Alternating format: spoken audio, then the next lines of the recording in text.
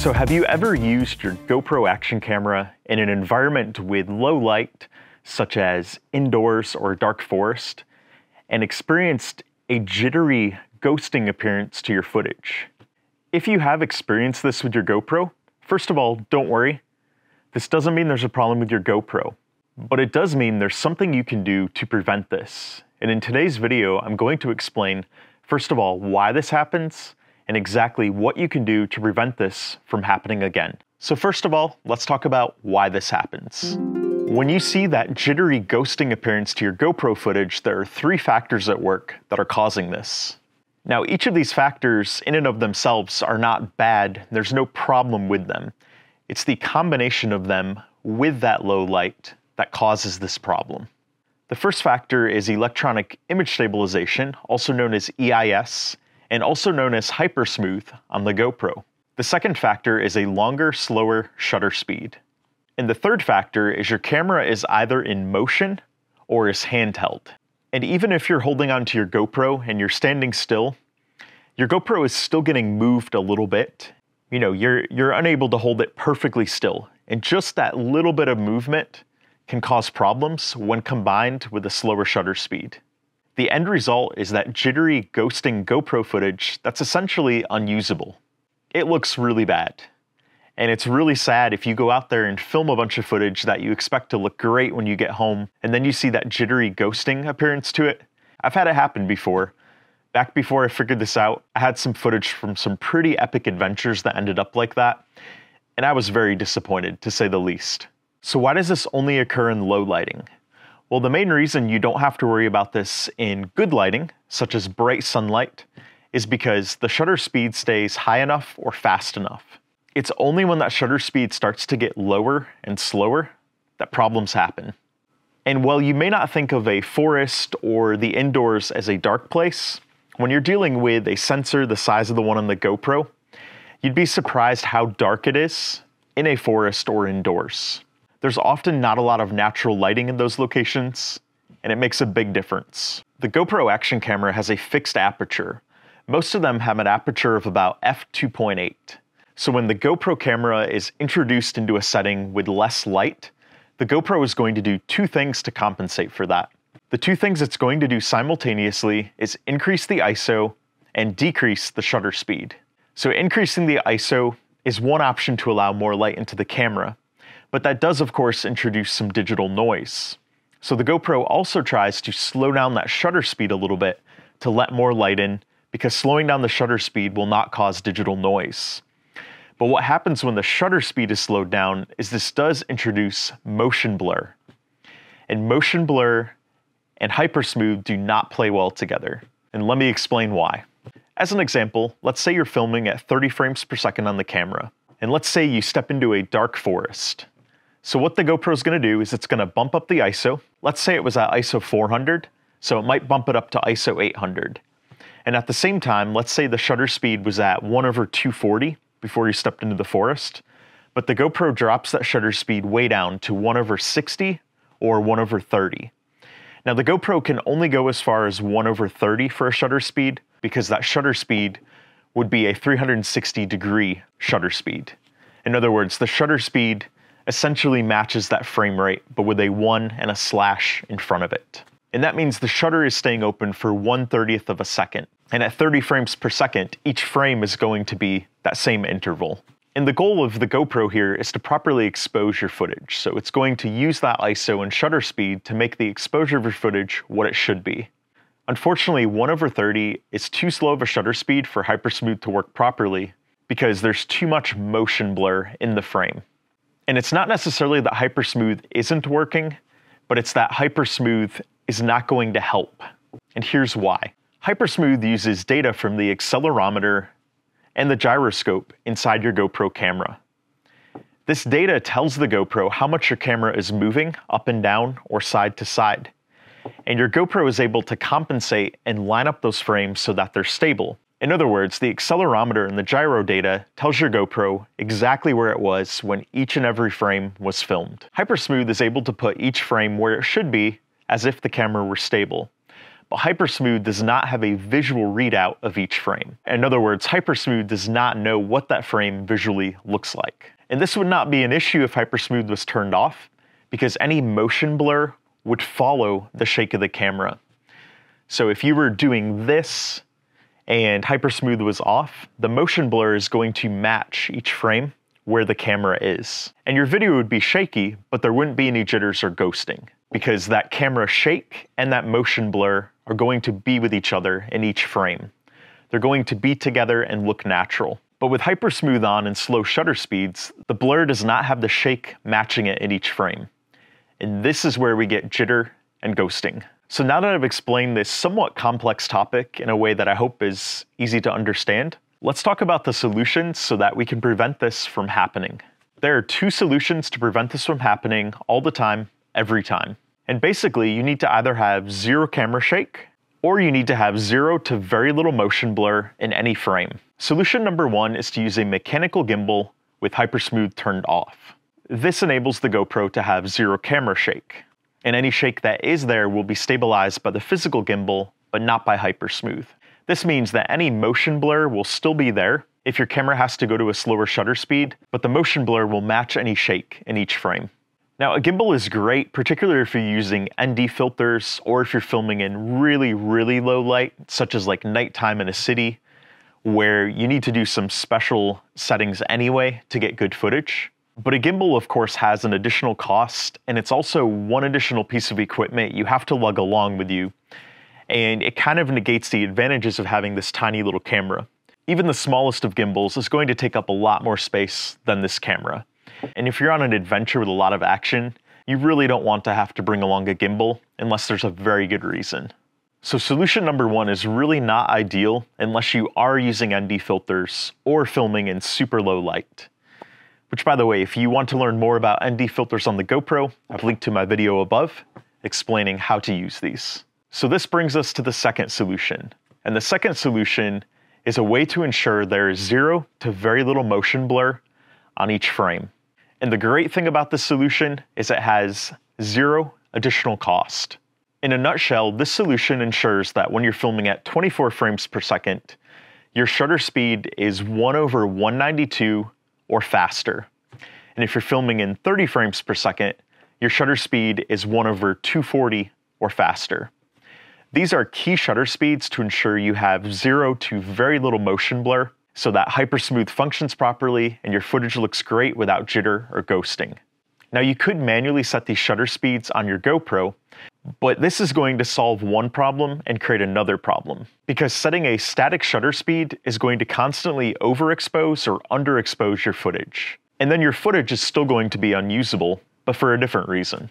So we definitely don't want to solve the jitter and ghosting problem by creating a new problem. We want to solve the problem and have great looking footage at the end. So what we need to do is we need to program the GoPro to not have a shutter speed that's slower than 3 stops down, while still allowing the shutter speed to go faster when needed. So when you bring the camera into bright light, the GoPro is going to speed up the shutter speed to properly expose the footage. And a faster shutter speed results in much sharper, crisper frames with little to no motion blur. So I know all of this may sound complicated, but I'm going to show you exactly how to do this for a simple and effective solution. So all you need to do to accomplish this is install a special firmware known as GoPro Labs, and then all you have to do is scan a QR code that will set the maximum shutter angle on your GoPro.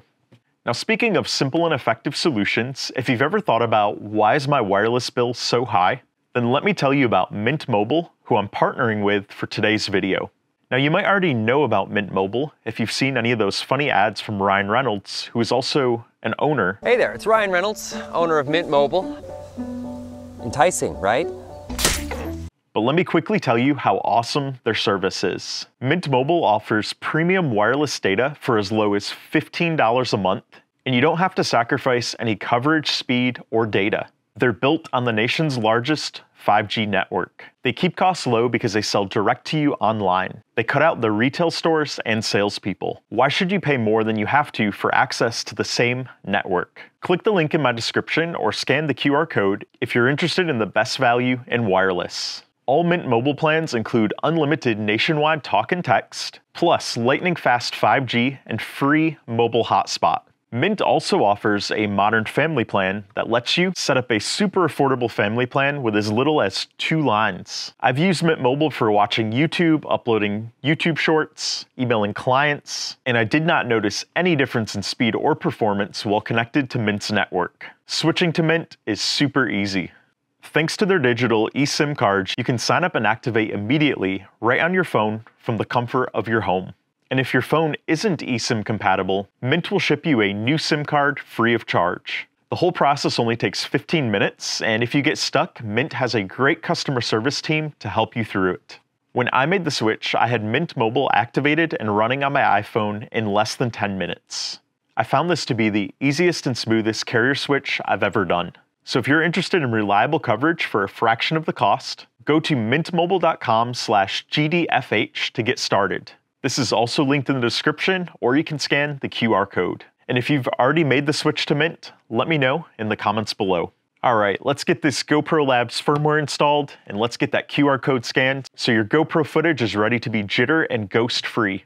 So if you haven't heard of the GoPro Labs firmware before, this firmware is essentially a collection of experimental features that GoPro has been kind enough to make available to us. These features are offered on top of the standard firmware that's available for the GoPro. So installing this firmware doesn't take away any of the other features that are available with each firmware update. This just offers additional features and capabilities that you can tap into. The GoPro Labs firmware is free and can be downloaded at gopro.github.io/labs. And I'll of course post this link and all others that I reference here in the description below so that you can follow along and easily click those as we go through this process together. So once you've downloaded the GoPro Labs firmware, we're going to need to get this onto the micro SD card in your GoPro so we can update the firmware on your GoPro.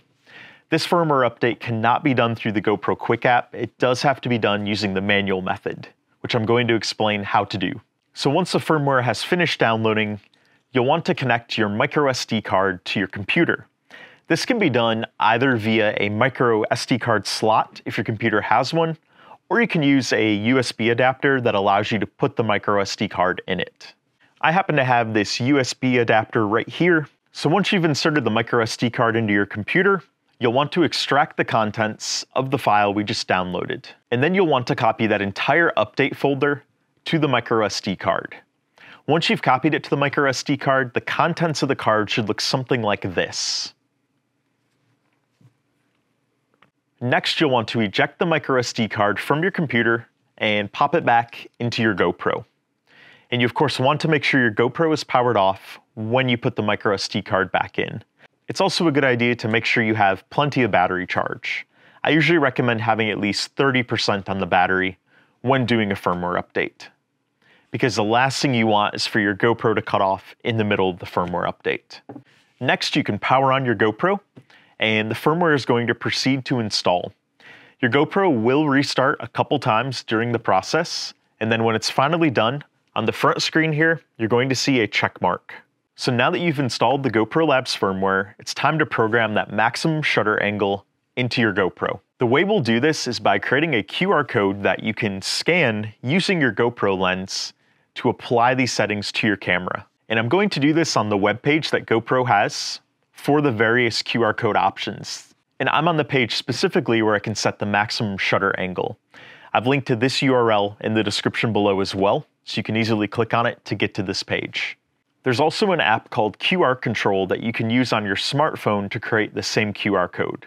For the sake of today's video, I'm going to show you the website version of this because it's still going to give us the same resulting QR code. So you can scan the QR code from the website or the app, but I'm also going to display it on my video here for ease of scanning that.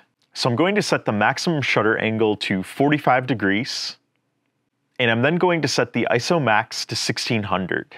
And the reason I'm setting the ISO max to 1600 is because the GoPro will need to boost the ISO more so than it would otherwise if you encounter a low light situation.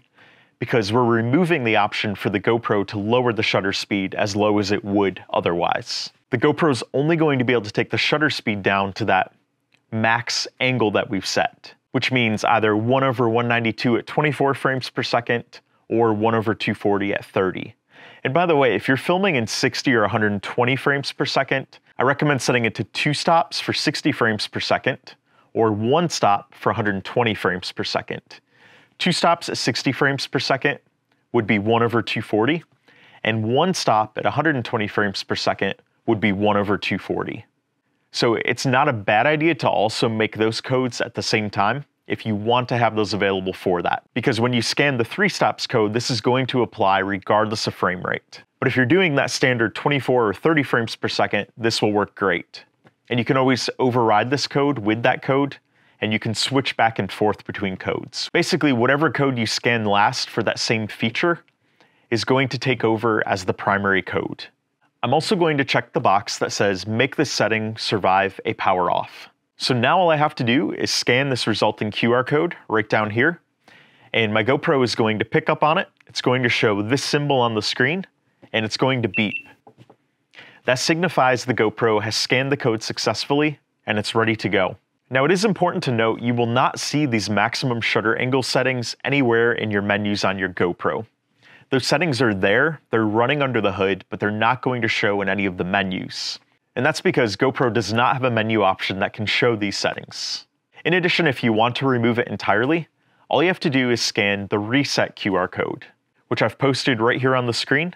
Do note if you scan the reset code right now, it's going to reset the maximum shutter angle code that you just scanned. So only use that reset QR code when you want to clear this one entirely from your GoPro camera. So once you've scanned that maximum shutter angle code, you are good to go. Your GoPro is now ready to get out there and film jitter and ghost-free footage, even if you get into lower light situations like a dark forest or indoors. So what I have here for you to see is some recent footage I filmed on the GoPro Hero 11 using that maximum shutter angle setting at 45 degrees. And all of this footage was filmed in 24 and 30 frames per second. Now this particular day was quite dark, quite overcast, and we did a lot of walking here under dark pines like these right here. And if you see that right there, see how it brightens when I step into that? So instead of the GoPro lowering the shutter speed, what it did was it boosted the ISO. And what I'm impressed with is that footage did not get a lot of digital noise when it boosted it, which was great there. This is another example right here. So the lowest that shutter speed could go in 24 frames per second here was that 1/192. And some of this footage was also in 30 frames per second, which was 1/240. Now this scene right here, it was actually raining a little bit and very overcast. Normally without this set there, the shutter speed would have gotten lowered and that footage would have looked terrible. There would have been a lot of jitter and ghosting. But as you can see, I moved the camera rapidly there and there was not a bit of jitter and ghosting. That footage looks great. So we've got a few more scenes here where it's relatively overcast and dark. No problems at all there. It looks great. And here it was actually raining, kind of steady. Again, no jitter, no ghosting. That maximum shutter angle is really useful. Right there, it boosted the ISO again. But I don't really see a lot of graininess or noise to the footage, so however the GoPro is boosting the ISO, whether it's to 800 or 1600 for this scene, it looks great. Until we talk again, happy GoProing.